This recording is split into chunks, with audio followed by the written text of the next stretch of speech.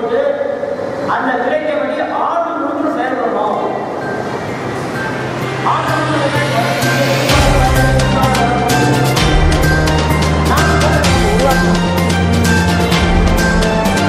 திரைக்கப்படி இயங்கணும். திரைக்கப்படியில வாரம் கூட்டுறவு நடத்தணும். நம்ம ஏதோ ஒரு கோயிலில் போய் நம்ம கம்பெனி சேர்ந்தவங்க சாமி வந்து ஐயா நாம நல்லா இருக்கணும், நம்ம குடும்பம் நல்லா இருக்கணும், நம்ம ஊர்ல நல்லா இருக்கணும், ஊர்ல நல்லா இருக்கணும், இந்த உலகமே நல்லா இருக்கணும், அது வேண்டிட்டு வரணும்.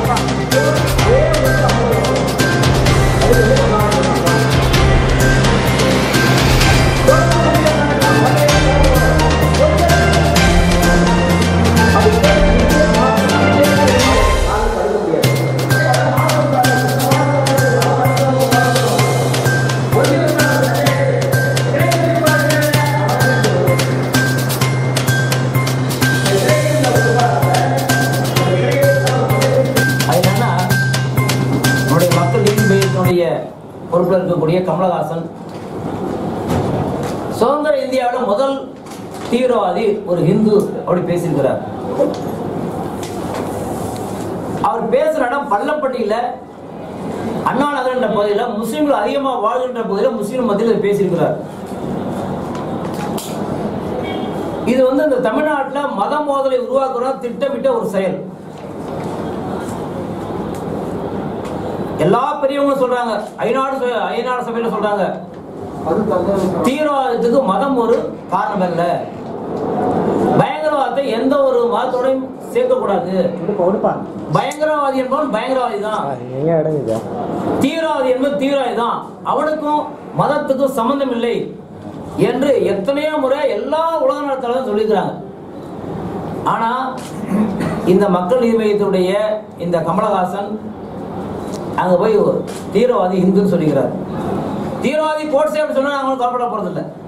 தீவிரவாதி கோட்ஸே அவன் கொலையாளி, அவன் பயங்கரவாதி, அவன் மோசமானவன் அப்படி எவ்வளவுதான் பேசுறாங்க கூட நமக்கு அதை பத்தி கேள்வியே இல்லை.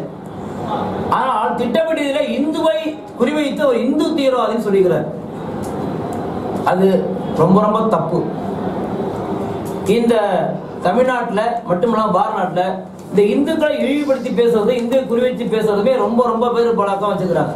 முஸ்லீம் ஓட்டை கிறிஸ்தவ ஓட்டையும் அப்படிலாம் பேசினாதான் கிடைக்கும் அப்படின்னு ஒரு தப்பான கணக்கில் சொல்றாங்க. இதன் மூலம் முஸ்லீம்களும் இந்துக்களும் பிரிவுகளை தூண்டி விடுறாங்க, மதவெறியை தூண்டுறாங்க. இதனால வந்து நாட்டில் சட்ட ஒழுங்கு எடுவதற்கான வாய்ப்புகள் நிறைய இருக்கு. இப்பே பாருங்க, அவர் இதுவரைக்கும் கூட பிரச்சாரம் பண்ணாரு, யாரும் கண்டுக்கவே இல்லை. ஆனா இந்த தீவிரவாதின்னு சொன்னோம்னா ரெண்டு இடத்துல கலாச்சாரம் நடந்தது பாருங்க. திருப்பரங்குன்றத்துல ஒரே பிரச்சனை, போய் பாருங்க சண்டை நடந்துருக்கு. இது இதுக்கு முன்னாடி நடந்துச்சா? இது அப்படி பேசாதது முன்னாடி நடக்கவே இல்லை. ஆனா இப்படி பேசுறதுக்கு அப்புறம் தான் தகராறு நடந்திருக்கு. இதை வந்து நாடு முழுக்க பல பேர் பேசுறாங்க. நாடு முழுக்க இந்துக்களுக்கும் முஸ்லீம் மத்தியில ஒரு விரோத மனப்பான்மை இப்ப இந்த மக்கள் நீதி மையத்தினுடைய கமலஹாசன் உருவாக்கிட்டார். அதனால இந்த மாதிரி ஆரம்பத்திலே செய்யறவரு ஓட்டுக்காக இன்னும் என்ன செய்ய, அதனால அவருடைய கட்சியை தடை செய்ய வேண்டும். சுதந்திரத்தின் போது லட்சக்கணக்கான மக்கள் இந்துக்களை கொல்லப்பட்டாங்க, அப்படி எல்லாம் பிரச்சனை பேசலாம். 4 நாளுக்கு பிரச்சனை பேசி பெருசா போயிட்டு இருக்கும். இந்த தமிழ்நாட்டில் திருவோணத்துல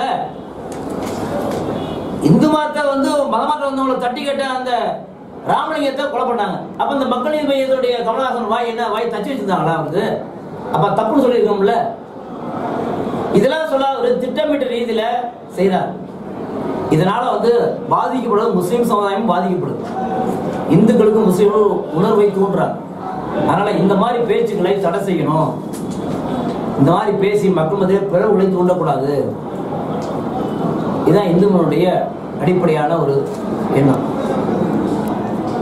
அதே போல இந்த தமிழ்நாட்டில் இருக்கக்கூடிய இந்த மத பிரச்சாரம் தடுக்கணும். இந்துவா இருக்கட்டும், முஸ்லீமா இருக்கட்டும், கிறிஸ்தவம் யாரும் மதப்பட அவங்க சாமி அவங்க கும்பிடணும், அவங்க சர்ச்சில் போய் கும்பிடணும், மசூதியில கும்பிடணும், கோயில கும்பிடணும், அதை விட்டுறணும்.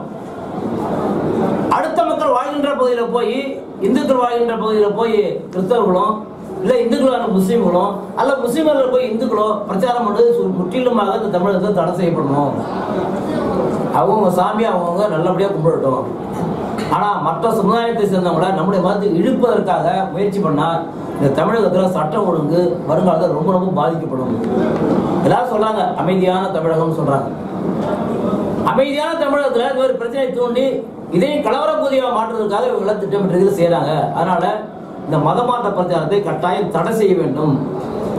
அடுத்த உளவுத்துறை இதெல்லாம் கவனிக்கணும்.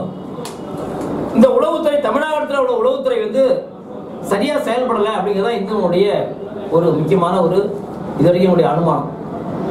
ஏன்னா இங்க இருக்கக்கூடிய தேர்தல் அப்படிங்கிறதுக்காக கர்நாடகா போலீஸ் கர்நாடகா துப்பு கொடுக்குறாங்க, ஆந்திராவில் துப்பு கொடுக்குறாங்க. இங்க நடக்கிற விஷயங்களை பற்றி வெளியே மாநிலத்துக்கு தெரியும். நம்ம தமிழ்நாட்டில் உளவுத்துறை என்ன பண்ண தூங்கிட்டு இருக்குதா? அப்ப தமிழ்நாட்டு உளவுத்துறை கவனமா இருந்தா இந்த மாதிரி பிரச்சனை தடை செய்ய முடியும், இந்த மாதிரி பிரச்சனை தடுக்க முடியும். அதனால தமிழ்நாட்டு உளவுத்துறை அரசியலுக்கு அப்பாற்பட்டு என்ன சமுதாய எண்ணத்தோட